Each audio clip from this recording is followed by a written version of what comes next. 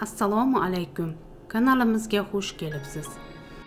Rossiya Federatsiyasi prezidenti Vladimir Putin Lujniki stadionida chempionatning final bosqichini tomosha qildi va taqdirlash marosimida qatnashdi. Chempionatning yopilish marosimidan so'ng Putin 2018-yilgi Jahon chempionati ramzi tushirilgan oq-qizil to'pni 2022-yilda Jahon chempionatiga mezbonlik qiladigan Qatar amiriga topshirdi. Taniqli model Natalya Vadyanova ham mehmonlar ro'yxatidan o'rin oldi. U futbol tomosha qilishdan tashqari, chempionatning bosh sovrinini stadionga olib chiqilishida ham qatnashdi.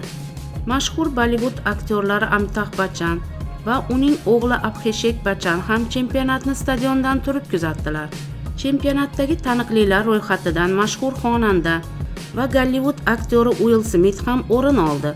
U nafaqat futbol tomosha qildi, balki chempionat yakunidagi matbuot anjumanida ham ishtirok etdi. Chempionatga tashrif buyurgan taniqli sportchilardan yana biri Habib Nurmagomedov. Turk kino yulduzlari Sechkin Uzdemir, Kaan Urgenchi o'g'li, Bora Cengiz, Kerem Bursinlarning tashrifi rossiyalik muxlislar orasida katta shov-shuvlarga sabab bo'ldi. Ma'lumotlarga qaraganda aktyorlarning muxlislari hattoki tinchgina tamaddi qilishga ham qo'ymaganlar. Filip Kirkorov ham chetda qolmadi. U Xorvatiyani qo'llab-quvvatlab, finalda ularning g'alabasini bashorat qilgan edi. Ammo afsuski, uning taxmini noto'g'ri chiqdi.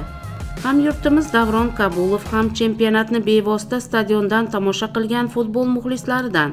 Ma'lumot o'rnida, futbol bo'yicha navbatdagi Jahon chempionati 2022-yilning 21-noyabridan 18-dekabriga qadar Qatarda bo'lib o'tadi.